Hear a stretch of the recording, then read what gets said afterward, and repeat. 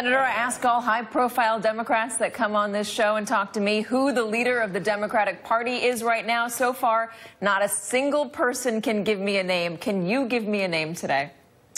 Look, I think what's important right now is that as Democrats, we work together to show the American people we're on their side. So we have done that through health care.